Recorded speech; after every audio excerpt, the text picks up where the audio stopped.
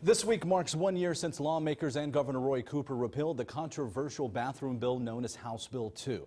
WNCT's Tamara Scott talked with one woman who was reflecting on how HB2 still impacts her and her LGBTQ community. And I just started transitioning when House Bill 2 was first introduced and passed. I was terrified.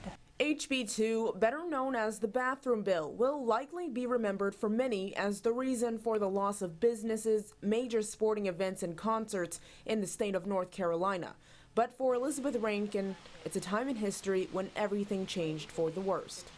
You had to consciously watch what you were eating and drinking so you didn't have to go to the bathroom. Yes, the term's clocking, which means that they would realize that I was trans, and I was worried somebody would do that, and they would be hostile towards me.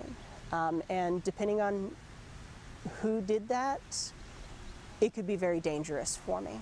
The 2016 law that required people to use bathrooms based on the gender on their birth certificate only lasted a year. It was targeting people that weren't conforming to gender norms. For Rankin, who served in the military and is now a college student, the repeal and introduction of HB142 in 2017 came as a brief relief.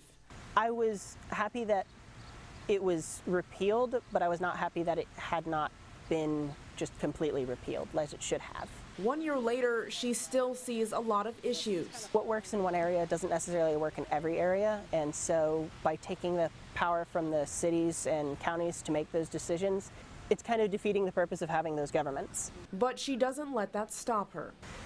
There might be times that it seems scary, and there are certainly times where I've been scared, but it will get better. In Greenville, Tamara Scott, 9 on your side.